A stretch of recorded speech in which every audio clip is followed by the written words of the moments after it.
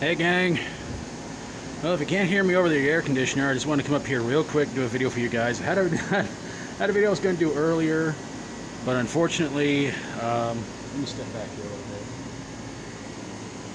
But the place where I was going to do the video at,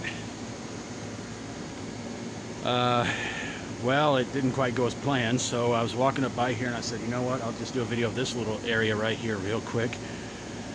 And try to get more videos done for you guys through the week, because it's been a very busy week so far. But let's get to why I'm here at this particular place. And this is a place where I guess this is the church that I've always called the church across the street from the courthouse, or the biggest church in Boonville.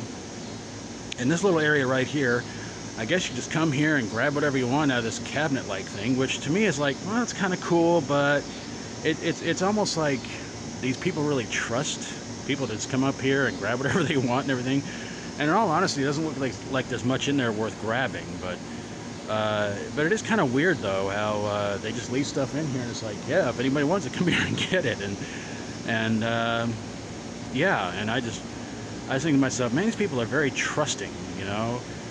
And there have been times I feel like bringing something up here and putting it in here, but I'm like, well, I'm starving too, so probably wouldn't be too much of a good idea to do that, because you know, you live on hard times and live on a very limited budget.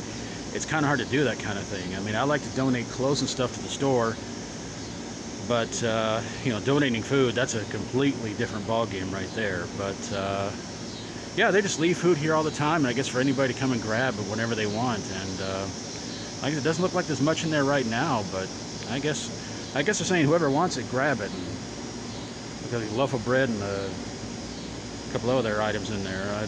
And they don't lock it too. That's the other kind of weird thing about it. But I don't know, gang. That's this town, and too many trusting church people around here, I guess. Anyway, I'm going to get on out of here. Thanks for watching, everybody. God bless you all. Hope you're having an awesome day. Hope you enjoyed the video. If you like my videos, please feel free to subscribe. Let's stop trying to destroy the world. Let's help others who really need it right now. Let's keep praying all this virus and disease scare nonsense is going to stop very, very soon. Whether or not you believe in God, He believes in you.